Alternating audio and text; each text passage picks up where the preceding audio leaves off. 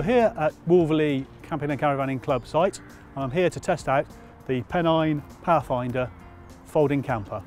This is a 6-berth folding camper with a maximum weight of 1,000 kilos and a unladen weight of 840. It's quite a big unit once it's set up, but when it's been towed, it's much smaller, much easier to handle, much easier to manoeuvre around. The material of this unit is acrylic. It's made by Isabella, so it's a really high quality material. It doesn't absorb water, so it's very easy to dry. So it should dry pretty quickly on its own right, but it's not absorbing the water in the first place, so it's not going to hold the dampness when you fold it up. It has a stabiliser, brakes, electrics, just like any caravan.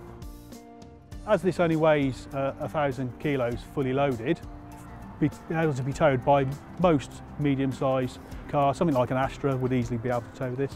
The shower head, you can pull out hot and cold water to shower off your dog, bike, cat, boots, whatever. As you can see, it's quite a spacious unit.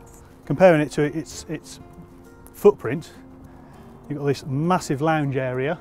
You've got a double bed, which is got pockets and its own privacy curtains. You've got a large sink with a glass top, so you've got plenty of working area.